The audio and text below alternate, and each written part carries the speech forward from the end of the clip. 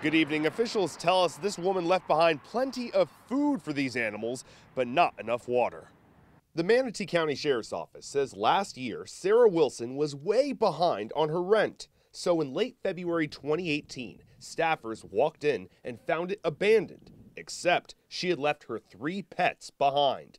Wilson's cat was found dead behind the headboard of her bed. A deceased Chihuahua was discovered in the bedroom, and another Chihuahua was found decomposing in a closet. Animal Services found a feeder, so the food was there for the 2 dogs and the cat, and they may have been sharing some of the same food, but the water ran out. When staffers reached Wilson days later, she didn't know they were dead. She then stated they were likely killed by some over-the-counter flea medication, but a veterinarian determined they died of dehydration and were likely dead for weeks. It took almost a year for authorities to build a case, and she was arrested on Tuesday.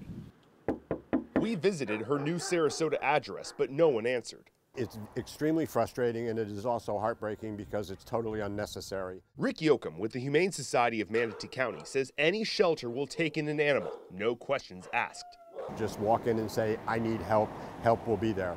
There's never an excuse to put animals in this sort of situation. There are plenty of resources to help, and we'll have information for you on our website, WFLA.com. Just click on this story.